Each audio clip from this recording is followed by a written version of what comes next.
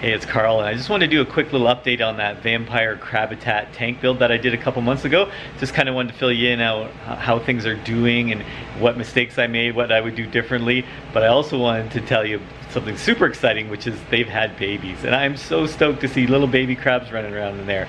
Wasn't expecting that at all. I just was hoping to keep them alive and healthy, but yeah, they're actually having babies, which is super exciting. So I'm gonna go through the tank with you, show you how everything's doing, and then show you these babies.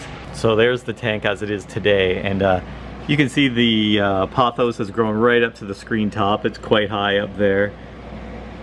I've actually had to trim it back already once, and then I folded a piece down so it would spread over more, but it's doing amazing. The Anubias that I planted terrestrially is actually doing really, really well. I'm pretty happy about that. And I didn't know how it would do, but it's really doing well. The moss I glued to the rock, that one little section's doing really well down there. But the other two they're dry. The one dried out, it looks like it's dead. The other one's just got a little bit of life left in it, but I'm trying to keep it real humid in there. I have plastic over the screen so it keeps humidity in. But yeah, some of it's hanging in there. The pillow moss is doing really well now, and that's the key, is that it's doing now. Hello. It's doing well now. I actually put the first layer I put down, you can see it here. It actually all died off. It was sitting right at the water level. You can see what the water level is. So it was just saturated and mucky all the time, and it just melted down and did not do well.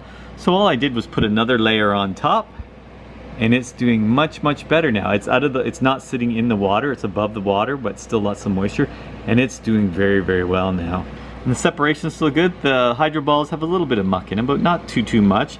The screen's holding up. The Repti soil is still there. It's all in place with the moss on top. Yeah, so it's all hanging together really well. The crabs are burrowing all through it. It's really hard to see here. You can actually see where the crabs have been tunneling. There's a little pocket there, and it actually comes right up the side here, and they pop out the corner here. So they are burrowing all through it. There's probably all kinds of tunnels I don't even know about in there yet, but so now we'll take it underwater. The water has that kind of black water tint to it, that yellowy kind of tea stain, and that's, I just think, from all the moss and the Repti soil. But it's still clear and it still looks good. That little Elite filter is doing a great job moving water and keeping it filtered and looking good. The moss I glued to the rocks is hanging in there. It hasn't really expanded, but it's holding its own and it's staying there. It's nice and green and doing okay.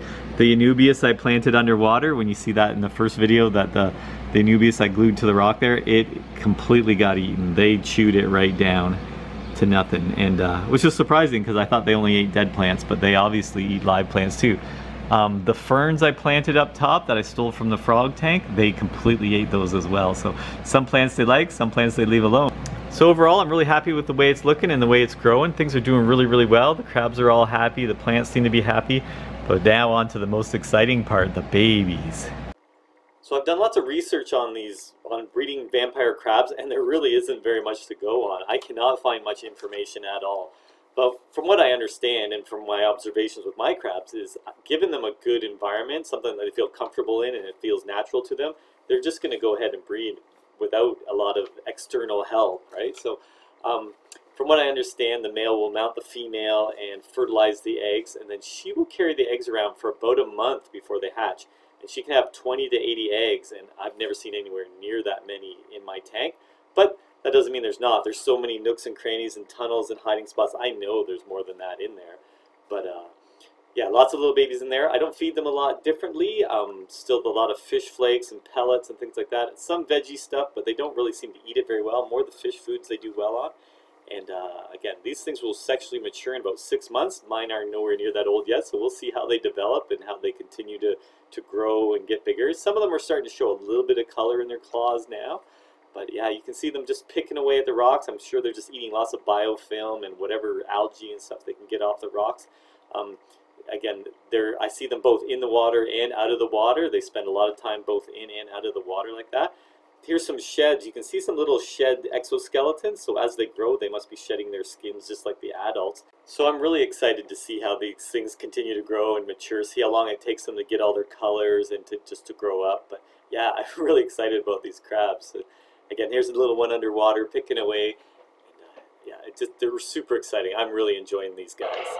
So I hope you enjoyed that quick little video on these vampire crabs in the tank and see how it's doing. I do expect to build another one. I want to build another one and get both species. There's a red version and a purple version. I want to get both species set up in different tanks, and then hopefully I can breed some more, get some more babies for the store here. And I certainly like to try a little different type of setup. Of course I'll mix it up a little bit and keep it interesting, so stick around for that. I know I'm going to do that pretty soon. But yeah, I hope you enjoyed that. I hope you'll subscribe, and I hope I'll see you in the next one.